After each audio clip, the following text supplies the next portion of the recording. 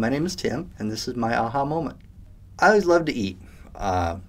Couldn't get enough food. Anytime I went to the restaurant, ordered the biggest portion I could. Never gave any thought about exercising.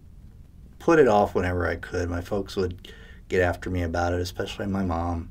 You need to lose weight. You need to join a gym. And it's like, yeah. Whatever. Just kind of brushed it off and ignored it. And I did that for the longest time till about a year ago when I realized just bending down to tie my shoe, I had to change how I did it. I couldn't bend around my stomach to reach down to do it. Or I live in an apartment, and when I would go to take trash to the dumpster, the one time I realized walking back, I was awfully winded and I was huffing and puffing quite a bit, and that shocked me. But the third part, which did it, was when my dad was prescribed oxygen to use after any kind of strenuous exercise.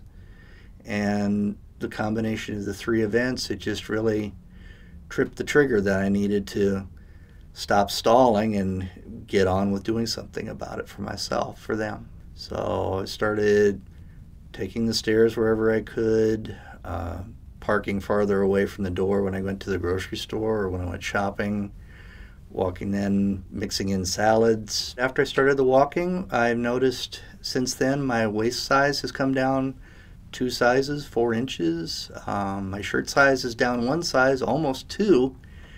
And I've noticed my stamina is a lot better, and I feel a lot better about myself. I feel a lot more self-confidence than I had before. I guess really the lesson is that you can't really stall on things like that. If you put off and put off, one day you run out of chances to put off, and you have to do something about it. If you don't, you may never get the chance to do something about it.